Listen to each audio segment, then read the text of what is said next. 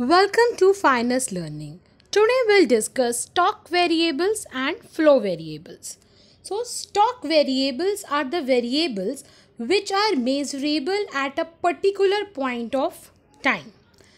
That is, which may be accumulated in past. For example, एक particular point of time, say like on today date, what is the money supply? या आज की date में inventories का stock क्या है. So this is a stock variables which we are calculating on a particular point of time and which may accumulated in the past. So this is stock variables. Flow variables. Flow variables are those variables which are measurable over a specific period of time. Over a specific period of time. That could be your hours, week, month, year.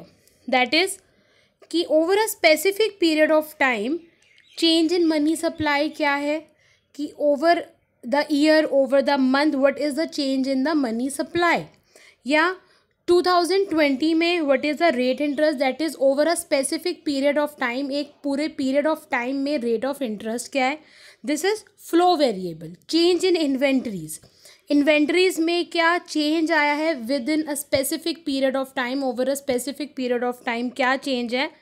This is flow variables.